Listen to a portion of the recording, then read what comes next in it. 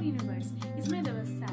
We call this stuff matter. Take a look around you. All you can see, all that is around you is made up of matter. So we all are pretty familiar with the three states of matter. But if I told you, what is the fourth one? Would you be able to answer the question? This is Intissar, SAIDI العلمي, 16 years old, a student from City.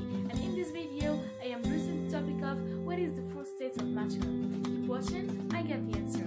So we have three well-known states of matter we learned at school, which most of you must be aware of, are solids, liquids, and gases.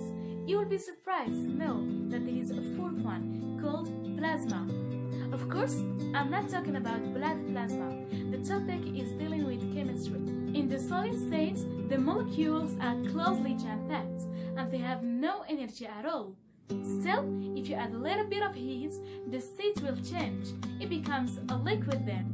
In that state, the molecules get more energetic, even though they are still touching each other, but they are able to move and start vibrating. Then, the molecules start vibrating even more.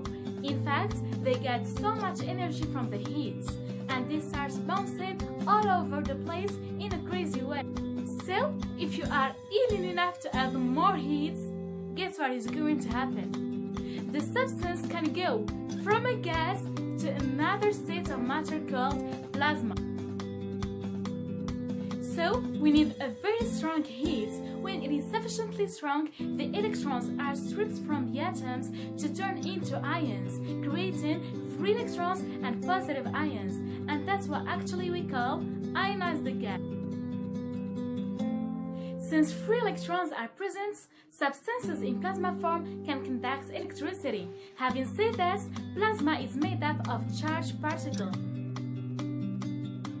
Moreover, plasma makes up 99% of the universe. Now, you are probably wondering, when can we see this matter? So, every day, up in the sky, you see a giant ball of plasma. Yes, that's it, the sun. We have also lightning, the northern lights, neon signs. To put it in a nutshell, plasma is extremely unique and different from other states of matter. It's stunning, isn't it? So, ladies and gentlemen, this is the end. I hope you enjoyed this video. Thank you so much for watching, and bye for now.